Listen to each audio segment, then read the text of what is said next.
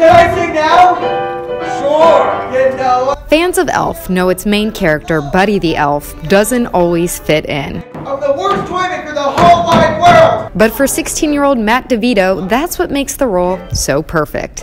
DiVito, who stars in a local musical production of The Holiday Tale, was diagnosed with autism at the age of 3. He started to do some strange things, like name every car on the road by their make and model, and he was very over-focused on that, and everybody was saying, wow, he's a genius, and I was saying, oh no, I think my child has autism. Like Buddy, it wasn't easy for Matt to find his place in a crowd. You know, when it came to birthday parties, play dates, things like that, Matt was often left out because he was a little bit different from the other kids. So when he told his parents he wanted to act, they convinced him to get into local theater.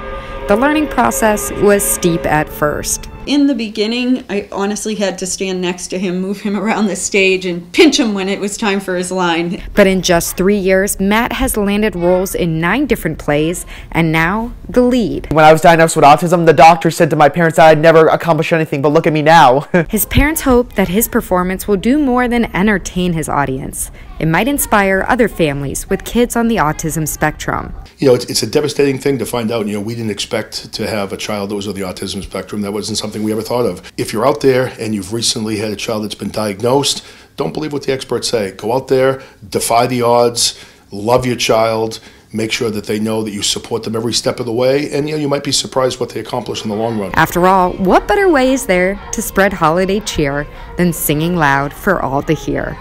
Reporting from Paxton, Meghan Ottolini, The Boston Herald.